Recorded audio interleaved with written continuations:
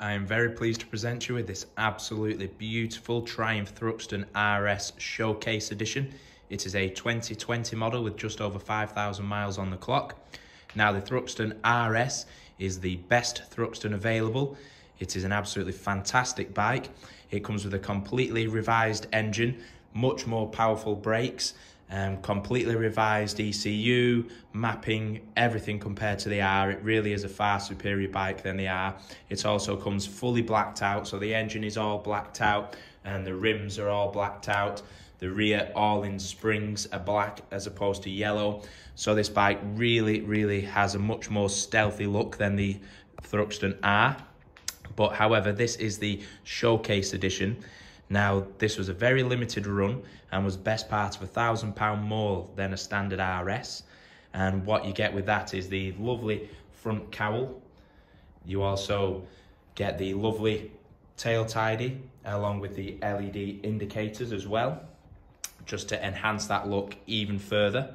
But then on top of that, again, this bike has had the genuine Triumph heated grips fitted, and it also comes complete with the tank pads there, as you can see, and it also has a genuine Triumph tank bag that is only applicable to this bike.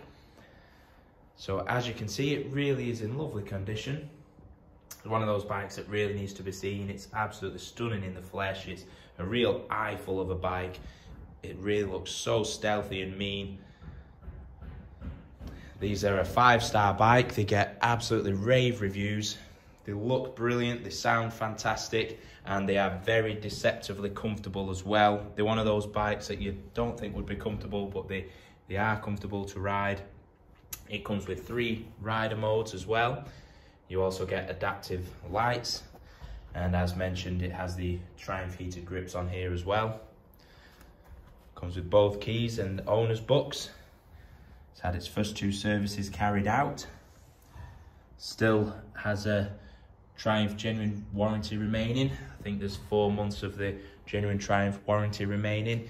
It obviously doesn't need an MOT for another 12 months plus. It doesn't need an MOT for, well, it's actually about 16 months yet, so it's wanting for nothing. It's had recently new tyres, as you can see. Really is a lovely bike. If you require any more information at all, please do feel free to get in touch.